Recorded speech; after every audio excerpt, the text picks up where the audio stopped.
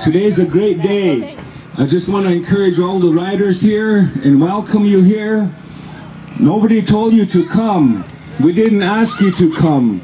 You came here yourself. You're gonna have fun. And I just wanted to give you riders advice. Like I said, try hard, you're Lakota. And Lakotas were never quitters or weak.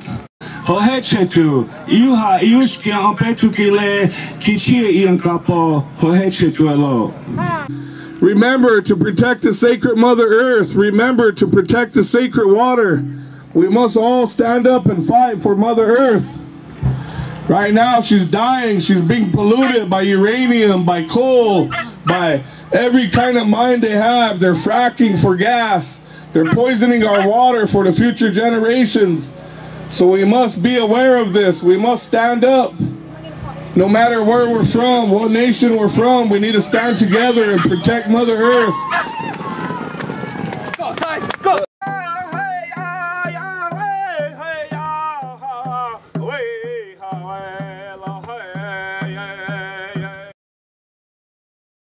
Today, the way I see it was the tribal chairman hired 3 lawyers to make sure I can grow hemp legally.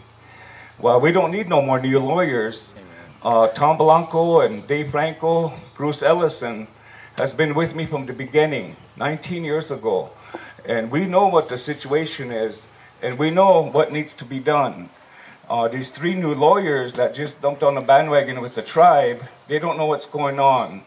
So chances are they might confuse the issue, and it's too late to plant this year. But we're going to do it.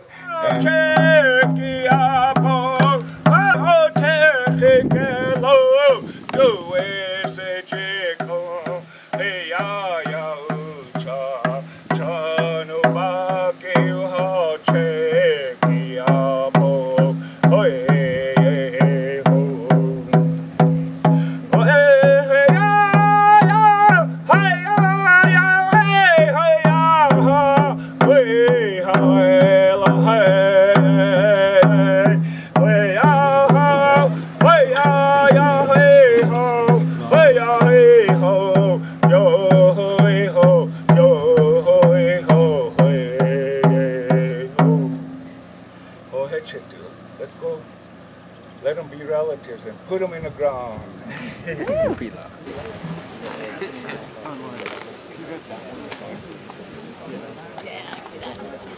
Hey ho, yo ho, hey ho, yo ho, hey ho, hey ho.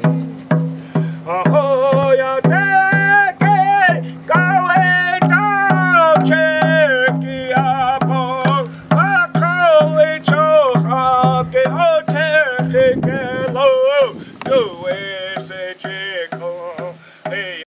The purpose of why we planted hemp was that we wanted to make our own clothing, our own jeans, our own caps, our own shoes, and do it at a real economical rate where we could all afford it. And then we would export it out from our land here into South Dakota and who knows where.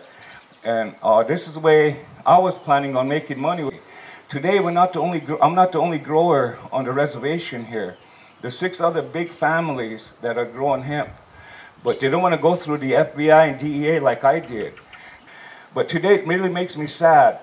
I went to several hemp gatherings across the United States, and I don't know why it is, but the people in the hemp business, they're starting to fight each other.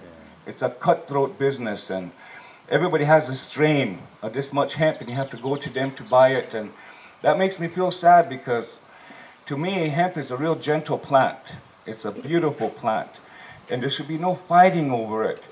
And I'm hoping that within 10 years there'll be no more plastic in the United States, and that it all become from cellulose, from hemp. So yeah, those are some of our goals. But like I said, we want to grow hemp here. We want to make the industry here an eco industry, and then ship out from here.